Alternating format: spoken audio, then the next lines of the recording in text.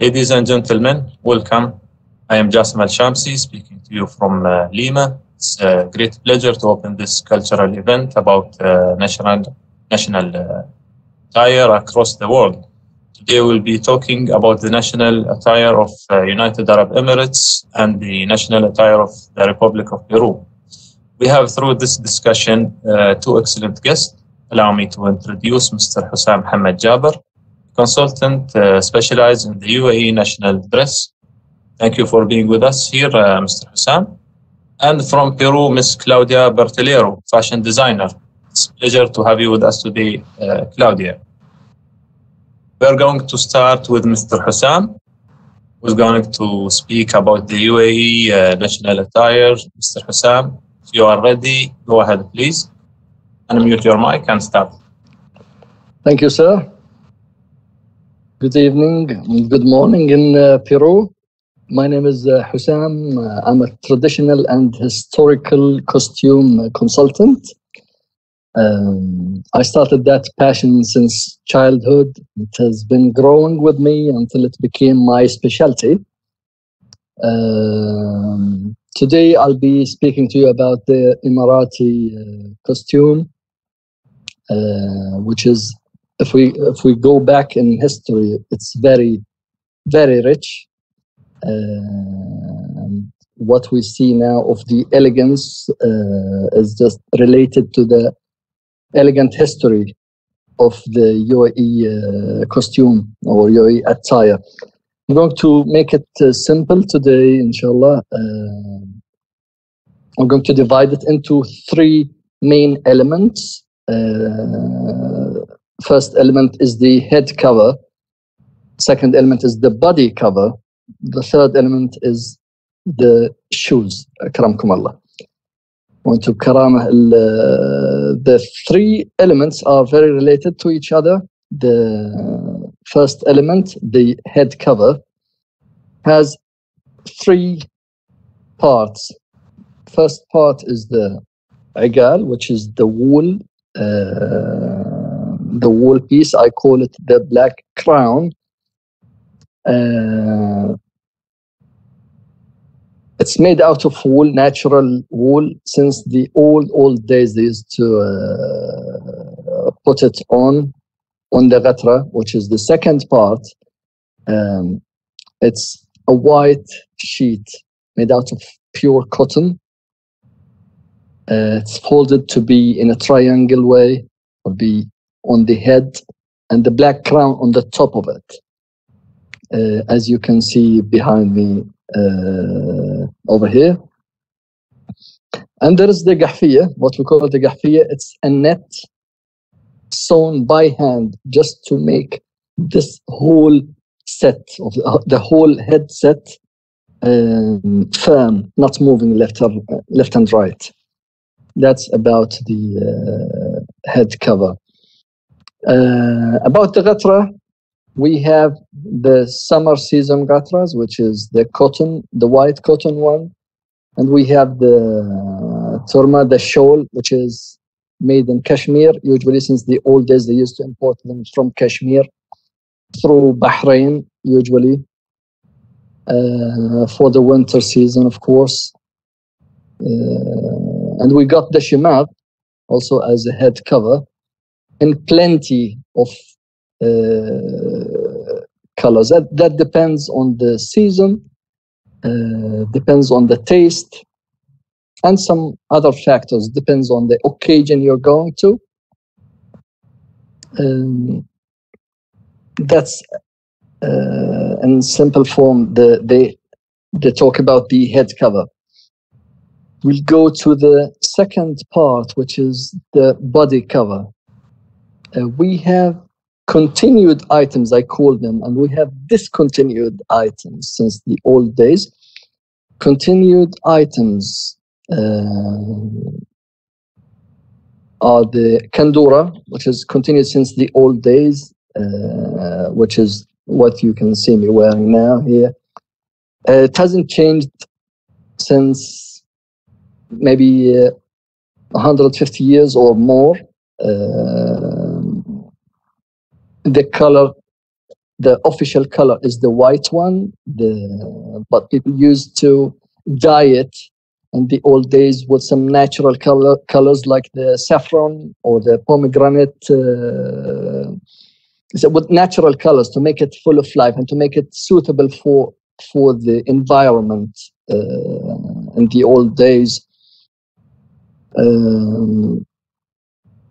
And then we have the bisht.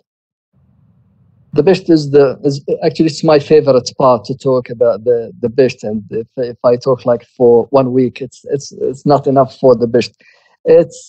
I call it the sign of wealth and the social level, as it used to be since hundreds of years till this moment.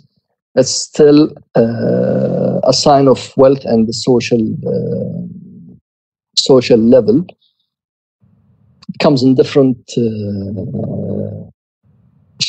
color shades. It comes in different material. That depends also on the season. We have here 2 main seasons in this area, like the summer and the winter. When it gets cold, you wear the heavy material, and when it gets hot in the summer, you still wear a bisht, but the lighter ones. All of them are hand-weaved, hand-stitched. As you get closer, like if you get closer to the bisht, you will see how much art it has. You will see how much effort was paid to make one piece. Then you will know that it used to cost so much, and it wasn't available like for everybody to wear. And nowadays, it's still a sign of the social level, sign of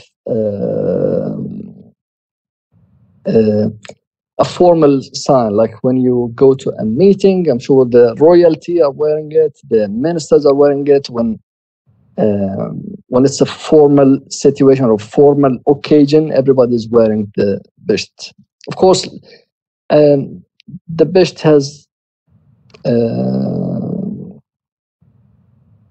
has been used way more than how much it's being used nowadays. Like in the old days, everybody's like looking, trying to look formal, trying to look luxurious, trying to look as elegant as possible. But nowadays, like due to the social life and like people keep moving, and it's not very practical, to be honest. The bisht is very royal, very elegant, but it's not very practical to be on all the time. So it has many reasons that it's being used less than in the past. The types of the bisht, the winter bisht and the summer bisht, they used to be imported from main areas. They are from Bahrain. They used to import them from Bahrain, from Iraq, from for the summer. I'm talking about the summer bisht. For the winter bisht, used to get them from Syria mainly, because of the heavy material they have and the professionals in weaving of heavy materials there in Syria. We should mention the Sharjawi bisht. In the pilgrimage, Muslim al-Hajj, in the pilgrimage season, they used to ask about people used to ask for the Sharjawi bisht, that bisht which is made in Sharjah, for nice details, lovely shape, lovely color shades. That's about the bishts for now. I have to talk about some discontinued, as the fashion designer here, Miss Claudia, she will understand about continue when I say continued collection or discontinued collection. The Kandura and the Bisht are continued collection, like they are there all the time. Since hundreds of years they are there. Discontinued collection when you come to the historical or to the traditional Emirati attire, which is the waistcoat. I'm sorry, the vest, the waistcoat. They used to wear it in the past. Reason is that there was an influence from an English taste, like it's just exactly same like the waistcoat of the English suit. It's exactly the same. They used to wear it to keep the pocket watch, some pearls for the pearl merchants, some amount of money. Like it's more handy at the old days, but and it was for everybody, for royalty, for public, for everybody. It's very elegant. To be honest, I see it very elegant, and I don't like that it's a discontinued piece of our clothes has gone away. I'm trying to wear it myself. I'm trying to wear it and bring it back to life because it's very elegant, to be honest. Let's come to the next discontinued thing, but still very rare to see people wearing it now, which is the jacket, the English suit jacket. People used to wear it like in the winter season, like over the kandura, and they wear the bisht over that. And from my experience or from my researches, I've seen much more than that. Today's session, I'll make it short with those elements. While it's way more than that, we have way more than these elements, and I would like to share with you, if you allow me, Mr. Jassim and Ms. Claudia, to share a picture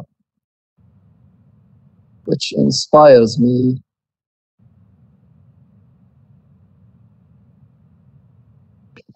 That's our founder, our father. We call him Baba Zayed. May God bless his soul. He was taking good care of the tradition, inviting people, like asking people always to keep an eye on the tradition. Always keep an eye. Always stick to the tradition. Stick to the culture. Stick to your roots. So that picture inspires me a lot. And he was wearing that waistcoat, and he was wearing the mahzam, which is the leather piece to put the bullets. Another picture I would love to share, if you allow me, guys. This one. Sheikh Zayed, rahmatullah alayh, with the jacket. That's in front of Qasr Al-Husn Palace. Such a lovely picture with his smile, rahmatullah alayh. And he's wearing the dagger, the Emirati khanjar. And we have here one of our friends specialized in khanjars and daggers. We might talk about in future, inshallah. And at the end of my little talk, I would like to send an invitation to everybody who's having at home or in his collection any piece that is related to our culture, of fashion-wise, like any piece, a jacket, an old jacket, an old gatra, an old igal, an old bisht. That will be very helpful to send that piece or send that collection to the concerned department to continue the researches and for the reason of researches and documentation. This will help a lot in sending a conclusion, sending an information that you can depend on for future researches, for future generations. We are documenting our history with the help of these pieces. So that's one thing I would like to ask everybody about. And the second thing to ask is to keep an eye on the traditional outfit, not to mess with, always protected, always keep it the way it used to be, and make it the way it used to be, or do it, wear it the way it used to be. Don't try to mess or change the soul of the traditional outfit, especially in the Gulf area, that we have some differences between the little differences in the Gulf area between the countries in the shapes of Kandura, let's say, little differences in the shape of the Agal, little differences. So I invite everybody to keep an eye and protect the original shape of your culture, the original shape of your costume, because that means a lot, and it's something very important that we need to shift to the future generations, and something that we need to document. And thank you very much for listening. It was my pleasure to talk about our costume. Mr. Jassim, please. Thank you very much, Mr. Hussam. Mrs. Claudia, it's your turn to elaborate about the national attire of Peru. We are very excited to hear about it. Please unmute and start. Thank you.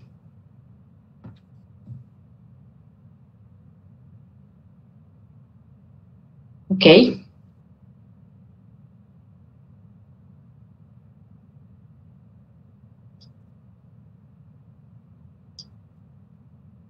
Good morning, good afternoon. My name is Claudia Bertolero. I'm a fashion designer based in Peru. And I'm the Peruvian brand ambassador of my country with great honor. And it's a great pleasure to be sharing something about my country with you all. I will be presenting a brief history of the Peruvian national attire of men's clothing. So let's begin.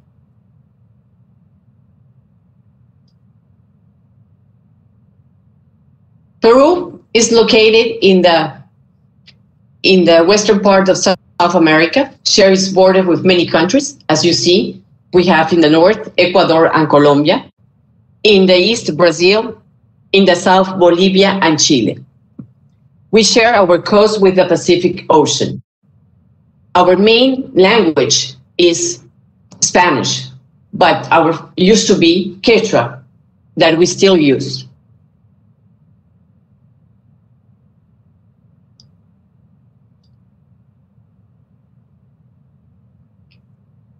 Peruvians maintain a very strong sense of national identity through clothing supported by color, design, and materials.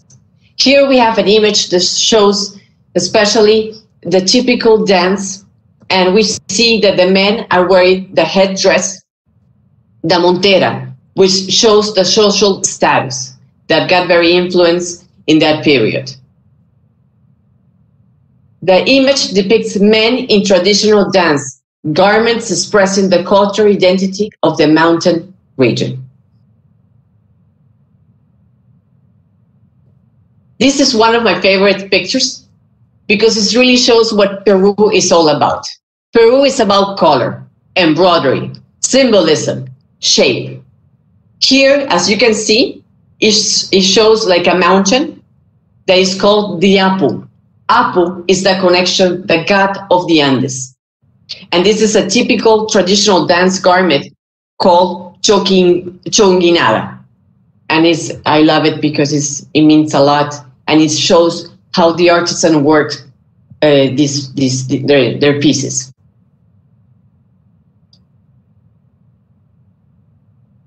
Now in this slide, we'll see the material evolution of men's clothing. But I would like to point out the gold Intihuatana sundial. It means that Peruvians are children of the sun. And this image, you will see it in the history of Peru many times. And the materials of evolution of men's clothing, I divided in 5 eras, which are the pre-Inca, the colonial, the republic, and the modern.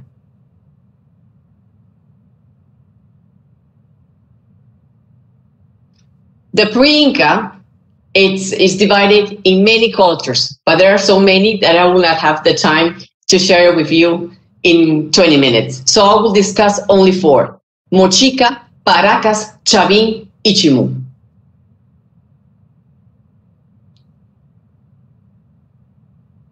Mochica culture.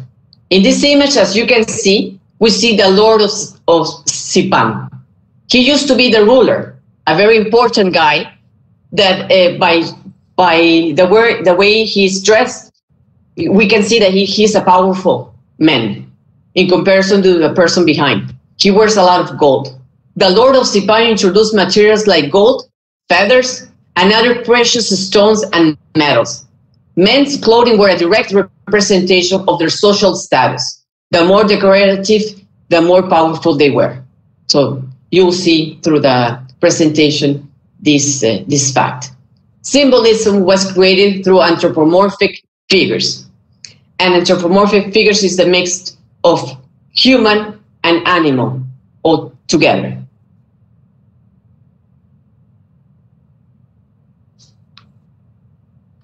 Paracas culture. This is my favorite. I'm a fashion textile designer, and I got very influenced by this period.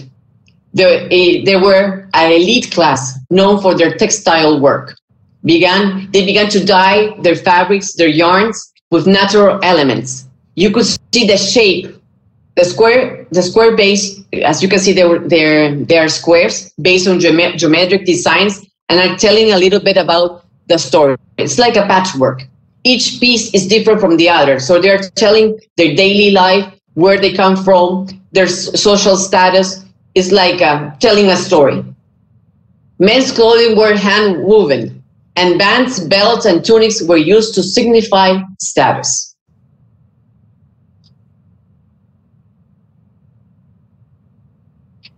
We have here the Chavin culture, the economic based on potatoes and corn, but also they play an important role. And we see here with the tunic. The tunic is called the unku. It's made out of feathers, and they dye them. And we can see that they use as well silver, and in their how you call this, the crown, the scepter they were with feathers, and shoes were had silver trims.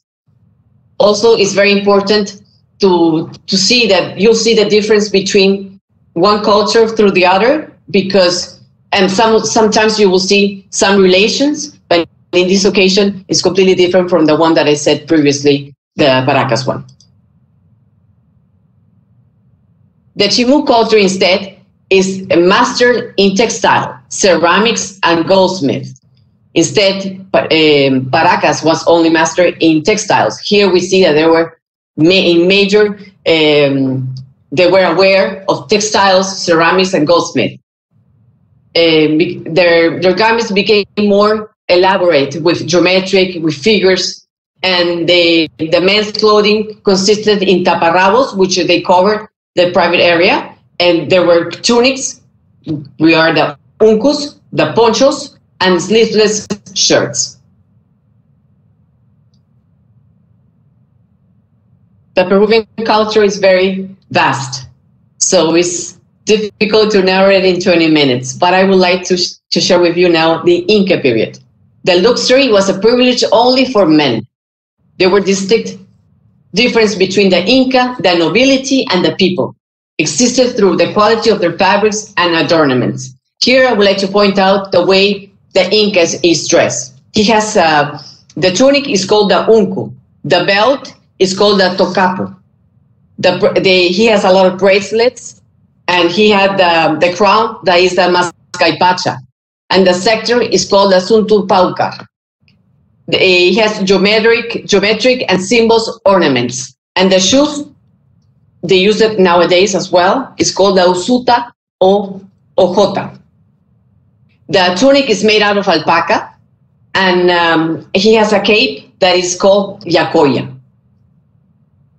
Those names they come from Quechua, so that's why they're not really familiar with Spanish. This period, I love it. Is the colonial one, influenced me a lot in my career. Here we have the influence of the Spanish people that came to conquer Peru, and the people that live, the indigenous, they didn't like that they came here to change their customs, the way they used to dress. So they were forced to. So what they did instead, they used the pants, the blouse, the jacket that the Spanish people brought, but they put the tunic on top in honor of their tradition, of their culture. And also they wear ornaments to keep them as a reminder of where they came from. No, so it's very important to point that out. And the Spanish people during that time, they brought the lace, the brocade, the velvet to the tradition of the Inca styles. So it's like a fusion.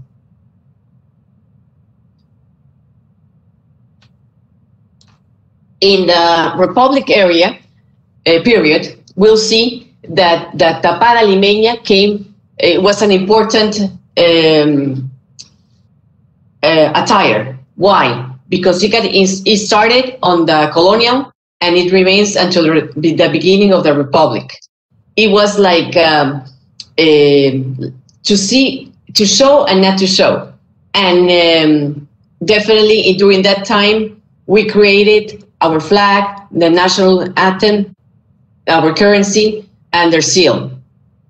But I would like to point out that this lasted 3 decades. And people tried to change it, the nobility, the religions, but they were not able to. Then here, the Republic changed. After that transition, it came the period where we got inspired by the French culture that brought many ways. The ways he was dressed, he looks like a French guy. No, he's wearing pants and the jacket, and the first time he's wearing a band that he's the president of Peru, Luis José de Orbegoso. And then here comes the modernity, so the modern time.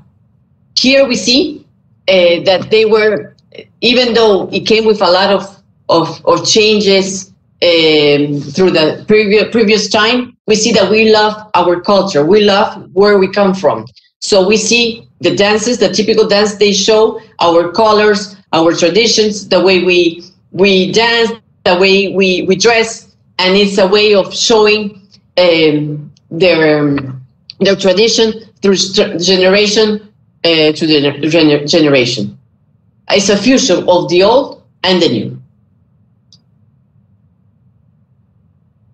I would like to point out that Peru is divided in 4 regions: the Pacific Ocean, the coast, the mountains, and the jungles. Now I would like to talk about the coast because the attire is different from the other ones. The coast, here the weather is hotter, and so the fabric has to be light. We use a lot of cotton.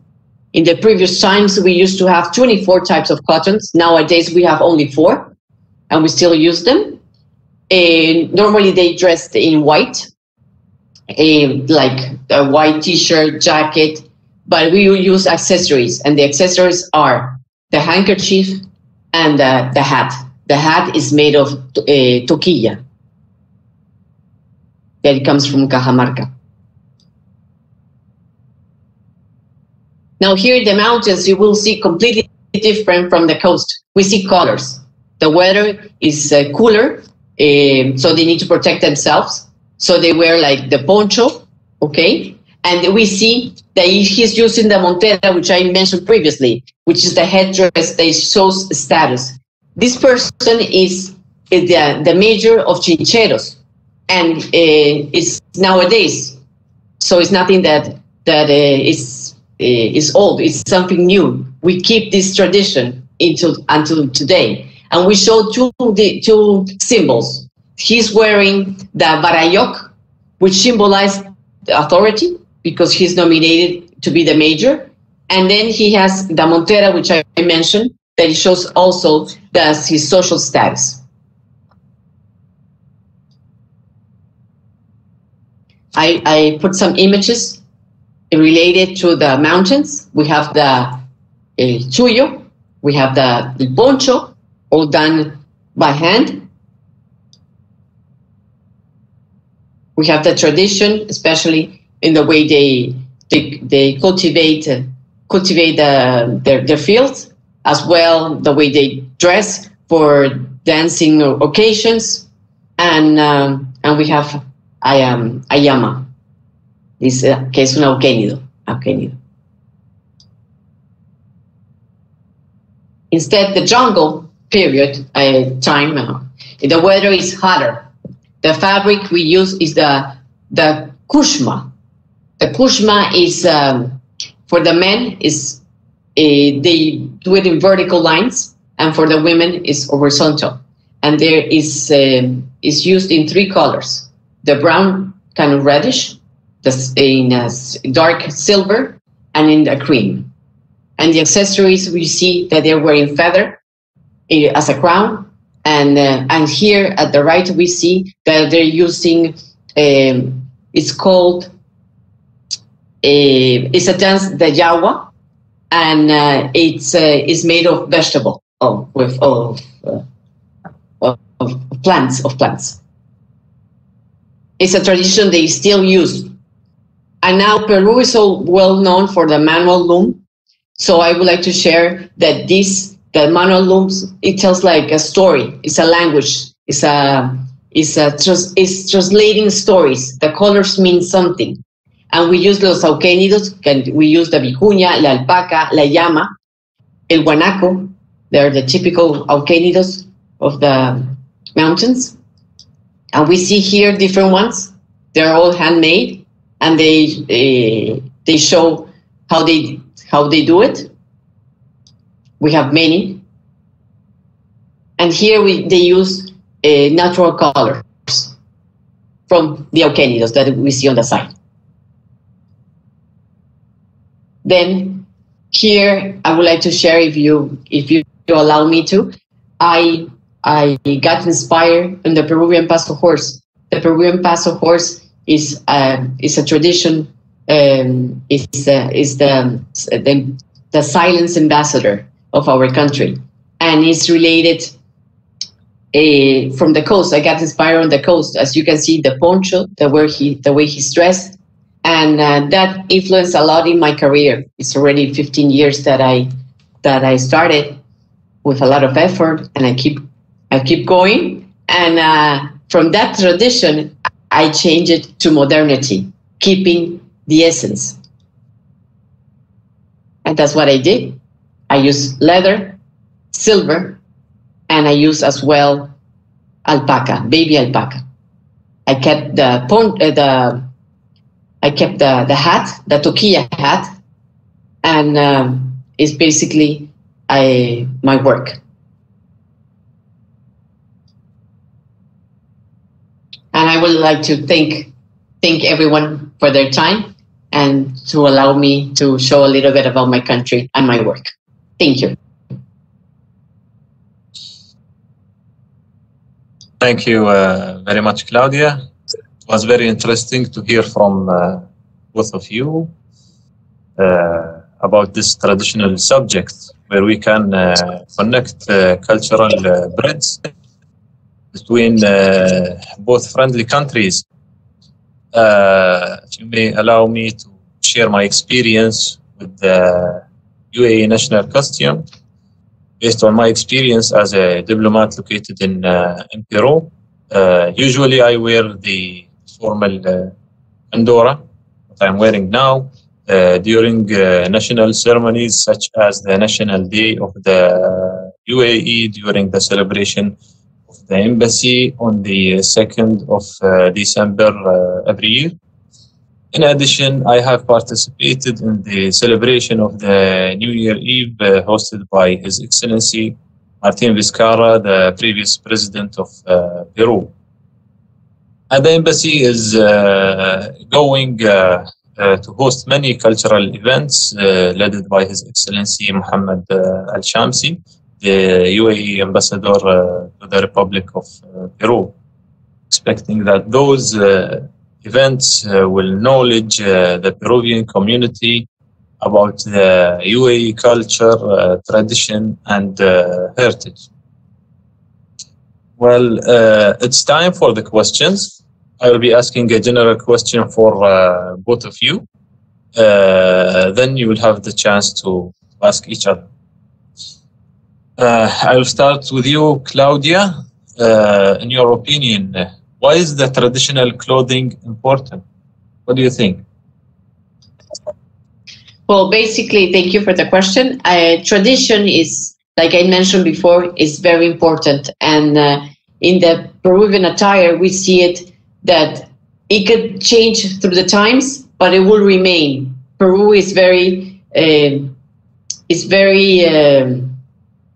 attached to their culture, to their tradition. And we like to keep it, and we are very proud. So that's what I would like to share with you, my personal experience. Thank you very much. And Hussam, would like to hear your opinion. The traditional clothing, why it's important? Why do you think it's important? It's a tradition. It's a culture that's supposed to survive over the years. The more you're attached to it, the more it will survive and last. It's like a sign of the country. When you see an Emirati attire with the kandura, agal, and the bisht, you will know this is Emirati. Even after 100 years, you will know that this is Emirati. From my little experience, I used to go through old archives of pictures, and I or anybody could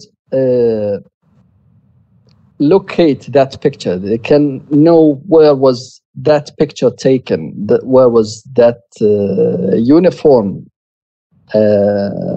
from. And when you see the uniform of Peru, when you see the uniform of United Arab Emirates, even 100 years from now, you will look and you will know this is an Emirati attire. This is the Emirati look, how it used to be before 100, 200, 300 years. You can know it's a signature of the country. You cannot. It's just like a flag of the country. Something very important, very important. That's in my opinion. And of course, by the way, I liked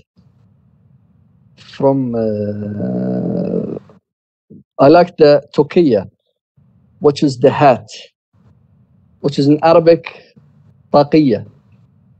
It's very much related to Arabic. That hat, when you said toqiya, I knew that there's something related to Arabic. In Arabic, in one of the accents, we call it taqiya. So the hat taqiya, there is a link. It's a small world. There is a link between all cultures, and I'm sure if we look more into the costumes of Peru, we will find bishts. We will find the bishts in kind of a different way, a different design. But I'm sure we will find bishts there. Thank you very much, sir. Claudia, do you have anything to add? Yes, I really like what he said, because definitely we are related. For example, in my personal experience, I got inspired in the Peruvian Paso horse, and I study it a lot. Okay. And the Peruvian Paso horse, and we can see that it came from Europe, but it's a fusion of the berebere, which is a type of Arabic horse, and the Andalusian. Both together made the Peruvian Paso horse. So we are related, definitely. And I think also the tapada limeña has a very, in a certain way, a type of influence from Asia as well. Yes, thank you. Well, Claudia, if you have any questions, Sam can start. Yes, I would like to ask Hussam, how have you implemented the textiles in your collection? Well, there are two main seasons here in the region, the summer and the winter. So we use the light ones, the hand weaved wool for the summertime, about the bishts I'm talking, and the light cotton kanduras for the summer too. In the winter we changed to the wool, like heavy wool kandura, and the heavy bishts and the heavy shawls instead of the normal gatra, the plain cotton one. So we relate this by the season and the occasion.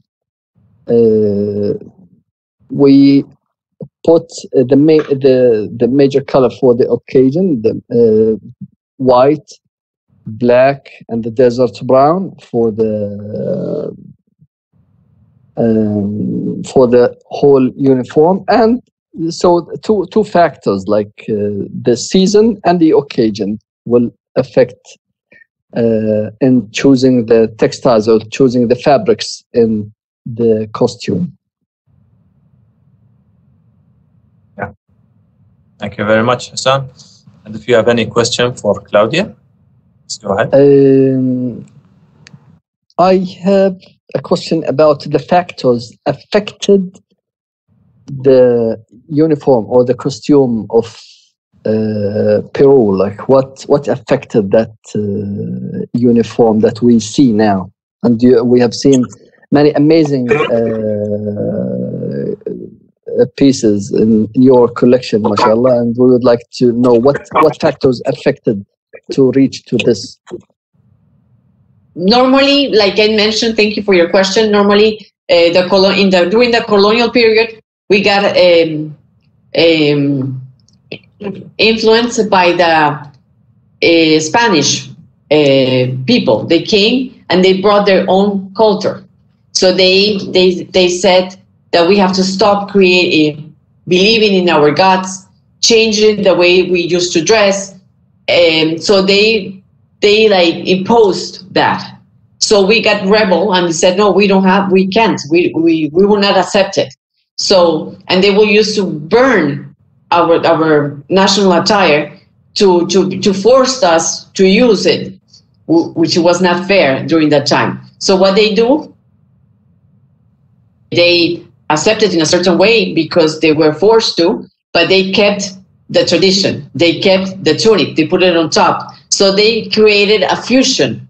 You know, through the years, we see that there's a fusion between the Spanish influence and the Peruvian ones. And it became really nice because we created different colors, embroideries. It's like a new fashion show. Very nice. And I think we kept it through the years, and it's now going through generation through generation. Yes. Thank you. Perfect. Do you have any more questions, Claudia or Sam?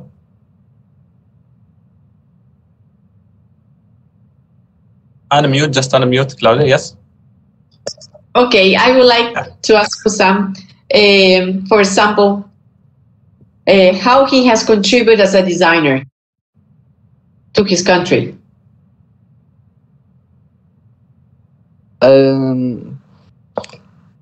To be honest, I have been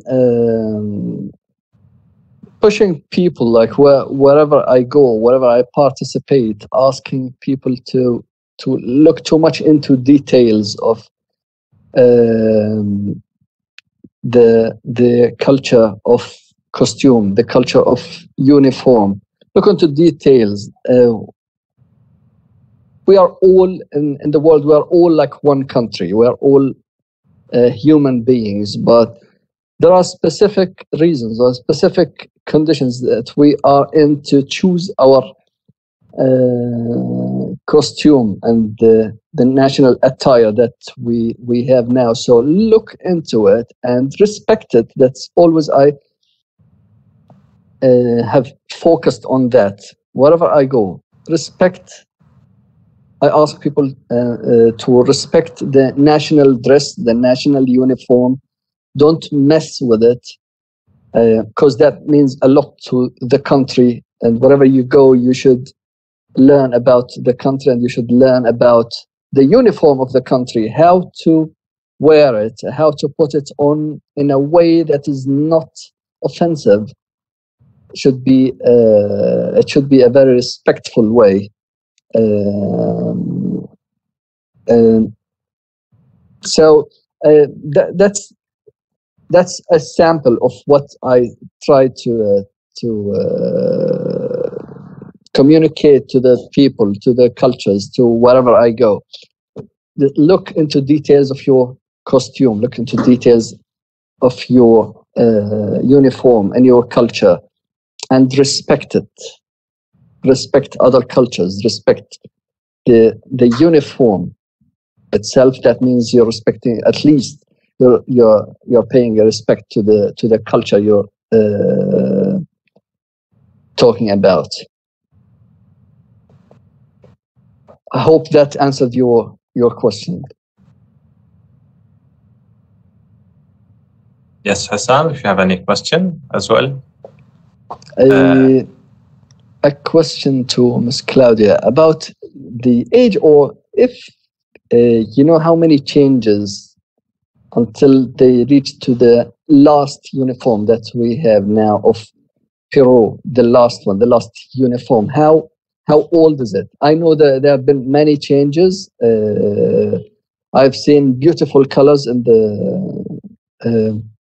the costumes until we reach to the last one, the last uniform. How many times has it changed until it became what it is at the moment? Well, I remember that I mentioned, for example, thank you for your question. I remember I mentioned the 5 eras, the pre-Inca, the Inca, the colonial, the republic, and the modernity. So it came through all those stages, okay? Obviously, it depends on the region, okay? For example, in the coast, got more influence, in the mountains and in the jungle as well. But what I would like to point out is that we keep the tradition. It could be little changes, but we don't have any more the Spanish influence anymore. So we have our own identity nowadays. So we respect it, and we are proud to show it. So I invite you to come to my country to show you a little bit about it, their colors, their embroidery, their techniques, their weaving, the loom, and it's basically, I can tell you that the tradition now is well respected, and we are very proud. We have so many events, dances that shows a little bit of what we are. So, thank you. Well, Thank you very much. And we came to the end of this session. Many thanks to Mr. Hussam Mohammed Jaber, a consultant specialized in the UAE national dress, and Mrs. Claudia Bertolero, fashion designer. And we look forward to seeing both of you in the near future. Thank you very much. Thank you for the opportunity. Thank you. Thank you very much. Thank you. Thank you.